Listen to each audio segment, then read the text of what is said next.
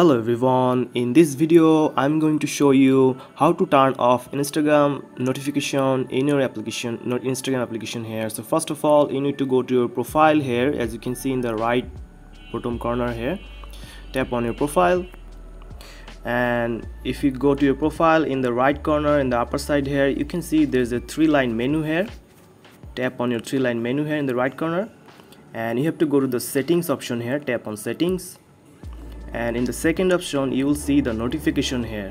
So just open the notification here, and then you will see pause all notification here. If you just toggle the turned on here, it will turn off the all notification for 15 minutes, 2 hours, 4 hours or 8 hours. You can choose the time here, but this is only for 8 hours, so this is not permanent here. Also, you can go down and manage other notification like followers here or live and reels here. You can turn off other notification from these settings here. So if you want to turn off all the notification permanently, you need to go to your phone settings here.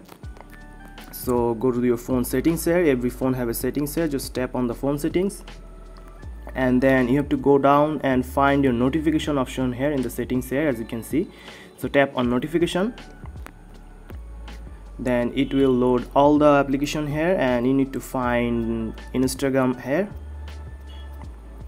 So as you can see, there's the Instagram here, so you just have to tap on, and as you can see, there is this show notification here. So if you toggle that off here, that means all the notification from Instagram app is now turned off here. So this is how you turned off all the notification in your Instagram app. So if you found this video helpful, please subscribe to this channel, and thank you for watching.